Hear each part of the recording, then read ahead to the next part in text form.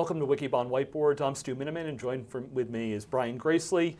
We've been talking about cloud for many years, but we wanted to step back as we look forward and really kind of say what is the state of cloud today and what are some of the models here. So Brian, you've got drawn up here a couple of clouds. What are we looking at?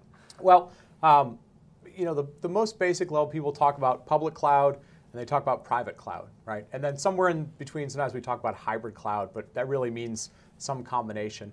We've seen the market evolve. There are the large web scale public clouds that everybody knows, the Amazons and Azures and Googles. Private cloud being people's on-site data center, on-premises data center.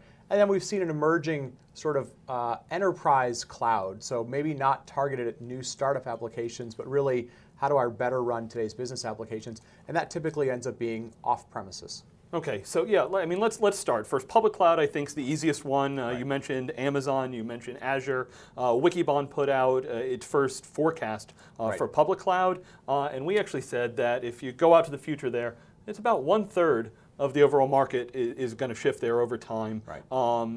Maybe give a little color. You did some application work. What's going in the public cloud today? What are some of those early use cases, and maybe what's not going in the public cloud today? Right. So right now, the simplest way to think about this is, we talk about something called systems of record. The big back office applications, your core business assets, your core finance applications, HR, some of those types of things. Those tend to live within a customer's data center. And what we're seeing more and more, if it's not just a brand new startup, is people saying, how do I augment my business? How do I augment how I do sales, marketing, customer acquisition, a customer experience, whatever? They're doing those more out here in the public cloud, and then they're trying to kind of augment the two of those together. So I may not be doing a transaction application in the public cloud for whatever reason, compliance, security, but how the customer learns about me, how they interact with it, the big data analysis around it, a lot of that's moving out into the public cloud because of scalability, or they want to do testing to see what works well with customers. Yeah, I like that. It's very much an application look at what's happening there and how the applications are changing. Right. There's some applications that are being born in the cloud, especially mobile, so some of those environments that are looking there. Let's talk about private cloud. Private cloud, I remember back, we were talking, Chuck Hollis put out a blog post, gosh, I think it was 2007, 2008, and there were the people that had been talking about cloud, and they're like, well, this isn't really cloud because it doesn't have, federated applications, it doesn't have self-service, it doesn't have the manageability, its flexibility. This stuff just looks like virtualization. Right. So where are we with private cloud today? Well, a lot of the technical building blocks are there, right? So the public cloud is virtualized. The public cloud, highly automated. In most cases, it's what we would call converged infrastructure. It's not separate SANs. It's really converged storage and compute together. The big difference is really in implementation. So the skills are there in the public cloud to be able to run it. That's their business. They have to be great at doing that. In the private cloud, it is a lot of virtualization. It's not heavily automated because people are still learning that skill. I mean, they don't need it as much. If you're not a development shop, you may not need the self-service capability. So a lot of it has to do with how much do you do your own custom development versus commercial applications. But we're seeing that evolve. We're seeing more structured converged infrastructure offerings. We're seeing them embedded with automation and cloud management capabilities. And we're seeing them coming from more structured buying offerings, which makes it simpler for customers. Yes, so if I hear you right, one of the big differences between kind of public and what we've been doing private is really the operations of it, how much I'm touching it. One of the stats I threw out that usually had people say kind of wow in public cloud's important is, in the private cloud, how many hundreds of servers can I manage from a single person? And in the public cloud, it's tens of thousands of servers, and it's because I don't have if I have a server team, they're the ones that rack, stack, and roll out servers. They don't do the care and feeding, the old pets and cattle analogy we've heard, for a number of years. So I guess the question is, Brian, do we have private clouds today, and where are we with that adoption? Well, we don't have an exact number. We're going to have a forecast out pretty quickly. We tend to think it's probably maybe 10% of the virtualized, beginning to be converged infrastructure is probably what you'd call private cloud. Highly automated, some element of self-service, There may be pieces of it that people give out what the pricing looks like.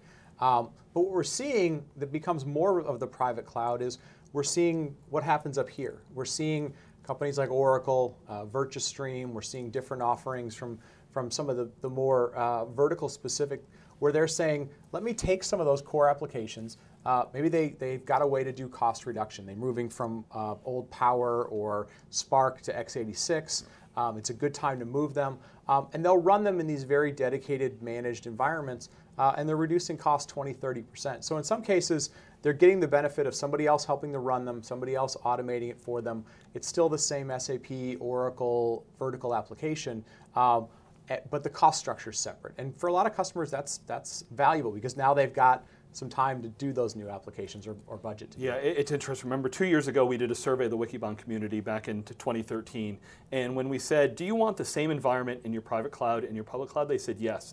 They say, okay, I've got a VM, or I've got a vBlock, or I've got an Oracle Exadata. I'm not spinning those up in AWS or Azure. Right. But I can do that over here in the enterprise off-prem environment. And we're a little loose with the terminology because depending on how I build that, if it's SoftLayer, is that a public cloud? Yes. I think so.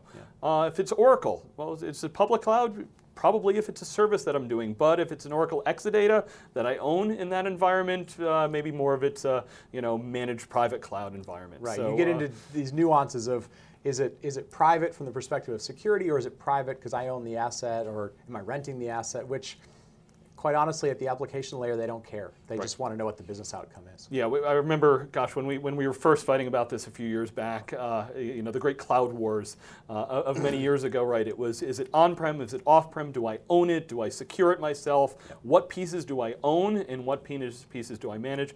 And what we've been telling IT is you want to get out of doing the things that don't add value to what you're doing. So what's the important pieces for IT to own themselves, and what pieces do they push off to someone else, Brian? Right. Well, that's the piece that it's different for every business, but we're hearing more and more that people are saying those things that are essentially commodity for my business.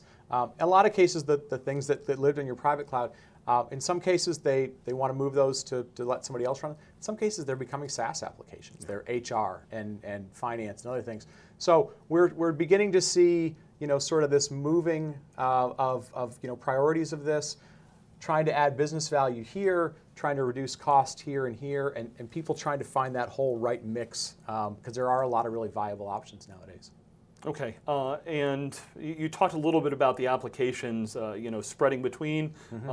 Anything on the enterprise side you want to talk about from the application standpoint? Yeah, I think, again, we talked about a lot of systems of record still living on-prem, sort of systems of intelligence living somewhere close to where that is. So if it originates here, and then we're seeing these systems of engagement and systems of driving customer experience that are getting moved into other places because they want to move quickly, they want to take advantage of other services that are out there. So the applications they're not all distributed by nature, but the overall experience is becoming more distributed. Yeah, absolutely. And a hot topic we've been talking about lately is the Internet of Things. Yep. And there's going to be that gravity of data. If I've got all the sensors at the edge, I'm going to need to have the data at the edge. I'm not going to be able to move all of that.